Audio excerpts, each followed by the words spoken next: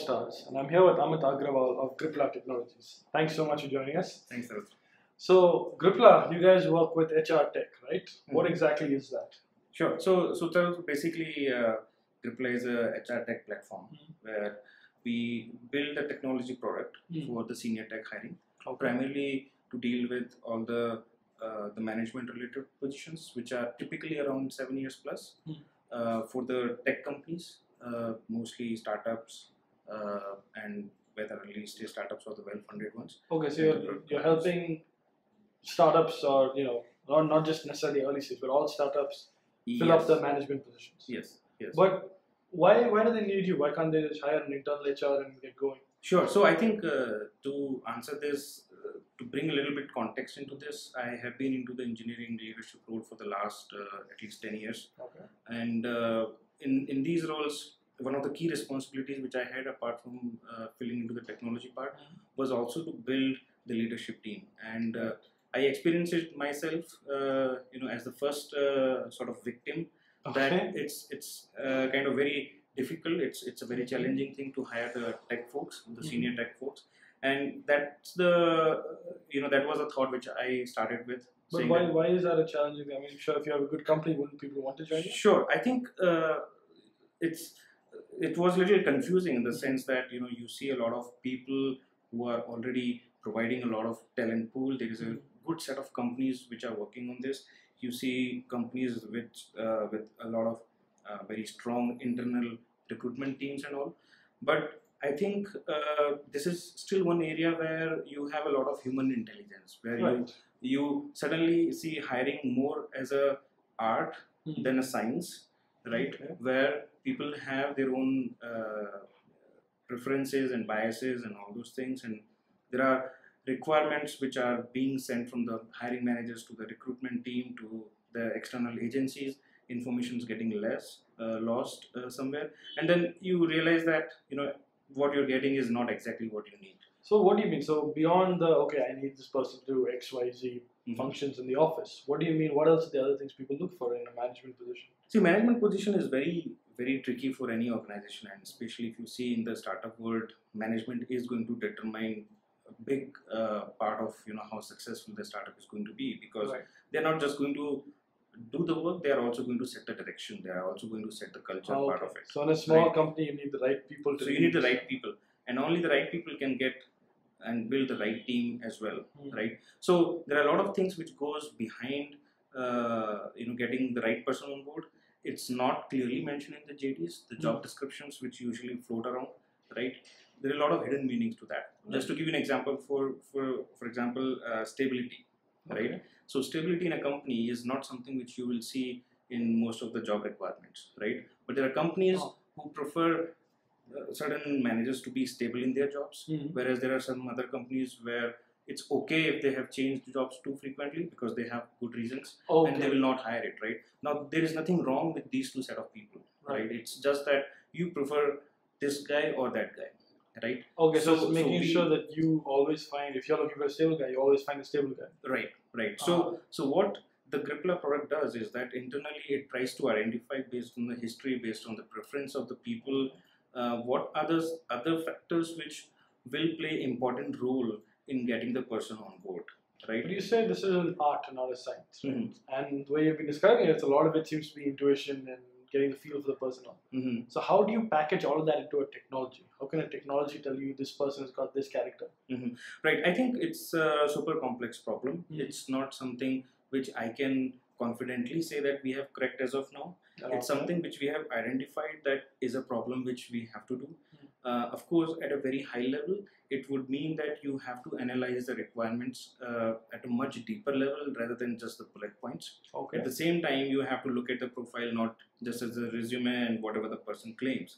Again, we also believe that most of the time what people are saying in their resume are not entirely true. It has to be verified, it has to be understood, right? And only if you take those kind of garbage out, if you take that noise out of the profile, it will match with your requirements much better, right? So this is the whole thing of then identifying and analyzing what are the right elements, and then how can you better match those, right?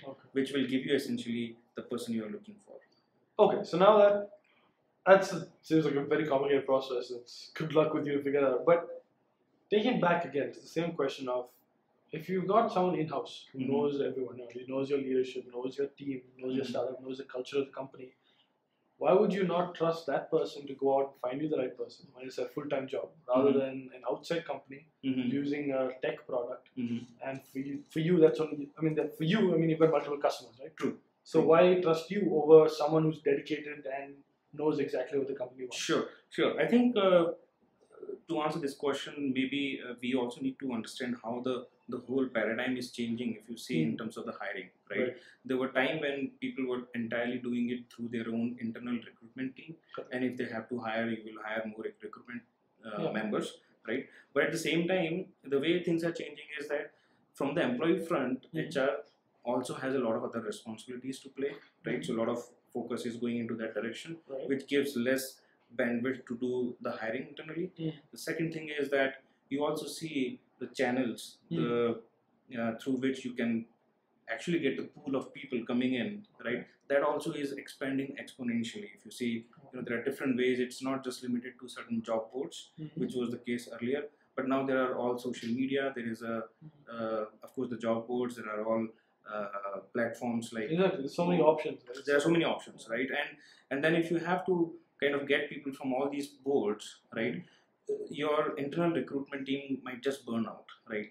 So why don't you? So why not kind of leverage the people who are not just working on one specific assignment, but they already have a pool and they are working on so many different assignments. Okay, so you're saying your aggregation is what makes you powerful, right? So that aggregation, because you have done that before, you've done it for someone else, right?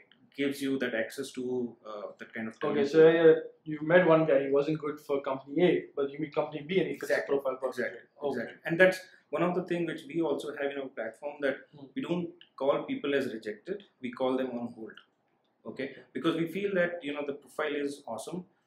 It's just that it's not matching with some of the positions which we are looking at right now, but there is a position which will come later. So these people that you hire, forget the companies, the people that come on board, are these people from other companies that you poach, or is it, main company poachers, or are these all unemployed people, or how does it work? No, it's not entirely any specific segment as such. It's more to do with whoever is completely in lookout. But we have also seen that there are different challenges, right? Most of the time in the Indian context, for example, if you see. One of the studies said that 87% of the people in India are looking out, not actively, but they are, right? So if you see, most of the people either are actively looking out or they are passive. We actually combine both. We focus more on the passive ones. The reason is that those are the people who are genuine to the company that they are working in. It's just that we need to probably present the right opportunity and then see if they are excited, right? And then they will move on. Okay, so these people on your platform, they don't come to you. You go to them and say, "I have a job." Right. So at this point of time, this is what we are doing. We again will source them from different channels. We have our own different channels of sourcing, and then we will approach those people to figure out. So all of this theoretically sounds great. I mean, you need the right people, the right direction, right culture. But if you're a startup just starting up, you've got one or two people on board, you're bootstrapped, you've got an idea going, and you just need someone. So you've got a tech startup. You've got an idea, but you need someone to come on board and just do the, be a CTO, run the tech side of it. Now, wouldn't it just be easy to say, go onto LinkedIn, find the guy who's hardworking, who's held a couple of important positions in startups before, who has some kind of experience, and just bring him on board rather than come to you and say, okay, I need this, I need that? True. How important is that central team? Sure. I think maybe the way we have to look at it is that in the ideal world, if all these platforms, whatever we have, were giving exactly what we were looking for, I think the problem would have been solved. Okay. But most of the time, there is a lot of internal assumptions. There are a lot of internal logics which are there, and because of which you really don't get the kind of people you're looking for. All these channels will give you a pool, but you have to run your own sanity checks on that. You still have to figure out what needs to be done. Now, this is where different companies and the products would add their own different values. The way we are adding the values, is that we are saying that the people who are coming from our talent pool are highly vetted already. They have gone through our pre-screening, our assessments, and whatever we have done on our end. They are having the verified details, and that's what we work on. So you get additional value. You just don't get the profiles and the resume downloaded, but you have pretty much all the details verified as well. Okay. So that's interesting. So it's not that you're competing with LinkedIn and Indeed. It's that your LinkedIn is providing a pool, but it's all, I can go on there and say I am the CEO. Right. There's no one vetting that. And then there's employers on top who go, I need this, I need that, I need this. So you just come in between and you go, okay, we've got a pool, we've got an employer, we'll find out what works for which. Exactly. Right. So how do you do this? Like how do you do it? I mean, it's a tough thing to do, obviously. Yeah, sure. So I feel that again, if you see, eventually this is a very typical data science, machine learning kind of a problem where your system learns, the best way to understand the requirements and the profiles, and then understanding, what should be the best way to find out the matches.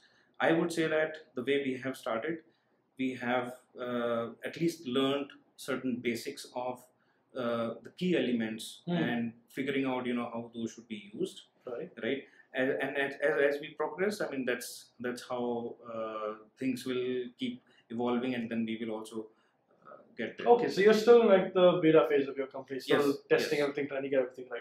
Yes. Okay. And how long do you have a timeline for yourself, or is it all open-ended? No, I think at this point of time we have enough excitements.